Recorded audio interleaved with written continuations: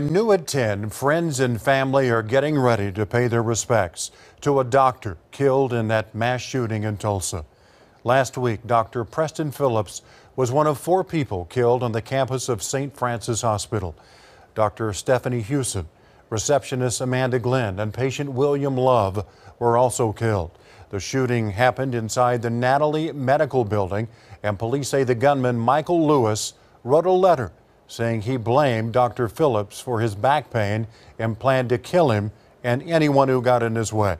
Police say Lewis died by suicide following the rampage. Today, Dr. Phillips's family released a statement saying, quote, "There are no words to describe the gut-wrenching heartbreak we are experiencing.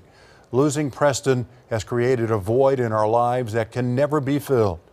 To the other families impacted by this tragedy, we know what you are feeling, and we send our heartfelt condolences." A memorial service is planned for tomorrow afternoon in Tulsa.